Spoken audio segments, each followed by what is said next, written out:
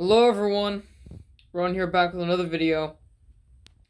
Today I'll be unboxing my brand new Gemini Jets Hawaiian Airlines 787-9. Now, as soon as I saw that Gemini just was going to release this model, I immediately knew that I had to get it because I have one other Hawaiian plane in my collection that is delayed Daron, so I needed to replace that. I was planning on getting one in the old livery, but that plane kind of fell through. So as soon as I saw the Gemini Disc was releasing the 787-9, I knew immediately that I had to get it. And as soon as it became available on Diecast Airplane Store, I pounced on it immediately. And yeah. So other than that,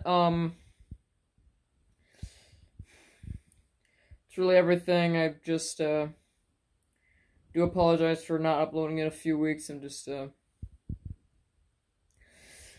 just been busy and I keep forgetting. So yeah. Other than that, I have nothing else to say. So let's begin with the unboxing.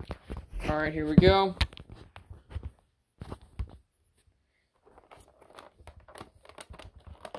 So this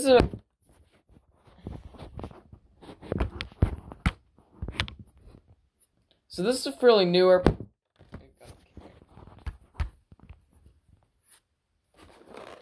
So this is a fairly new plane in Hawaiian's fleet. I think it got delivered earlier.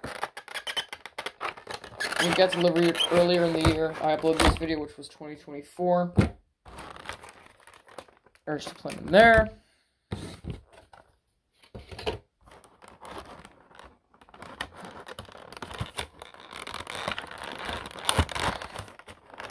Alright, taking that off.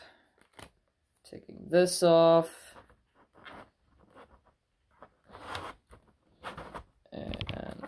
Taking the model out. Oh man. This is about the size of the this looks to be about the size of the A330. But yeah, man, this is amazing. Yeah, this is a great model here. Nothing seems to be broken, so yeah. Now for the full review, we've got the front part of the plane, the cockpit windows, the nose cone, something I can't read, Boeing 787-9 titles right there, front landing gear, front boarding door, the Hawaiian titles, door right here, antenna right here, the engines. Moving on to the main part of the plane, we've got the main landing gear, Wi-Fi hub, wings, the Dreamliner logo,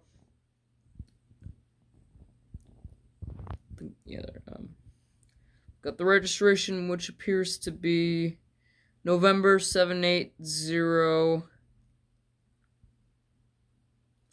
can't remember what H is, and then Alpha. Got two antennas right there, back boarding door, moving on to the back part of the plane. I forgot the American flag next to the registration. Got the tail with the Hawaiian woman there, the vertical stabilizer, the horizontal stabilizers, and the APU. And that concludes the review. So this concludes the unboxing of one of my new favorite models, which is also, fun fact, my very first 787 in the 1/400 scale. I have some Daron 787s, and that's really it. So yeah, I hope you enjoyed it. If you haven't already, please like and subscribe to Ronin Aviation. Hit that notification bell to be alerted of all new Ronin Aviation videos that'll be uploaded in the future. Thanks for watching, and I'll see you whenever I decide to upload a video. Bye!